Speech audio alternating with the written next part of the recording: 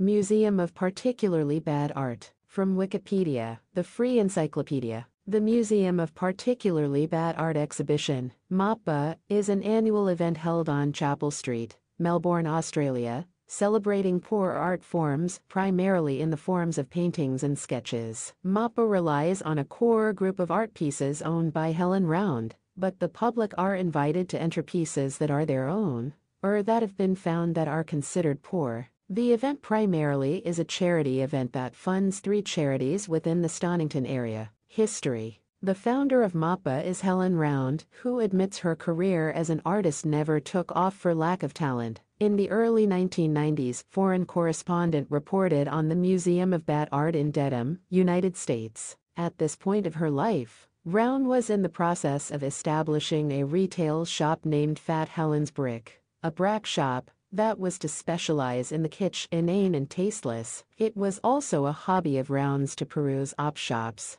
garage sales and markets. She was inspired by what she came across in these places and commenced her pursuit of collecting and preserving the mediocre. Round started collecting in 1993. Since then, Helen Round has collected 200 examples of original art of poor taste. Of notable fame is the original portrait of actor Scott Baio that Round located in an op shop in the suburb of Windsor in 1996. By Helen Round's own admission, "It's all crap. If a painting was any good, it would have no place on our walls, and I never pay more than $2 for a painting." The first official exhibition took place in 1999. Itchy Ball Prize. The Itchy Ball Prize, launched by the museum in 1999, awards the art piece that is considered by the public to be the poorest. The name is a play on words and parody of the Archibald Prize, Australia's most important portraiture painting award. 50 entries are usually submitted every year, and the contestants do not have to be the authors of their entries. The winners were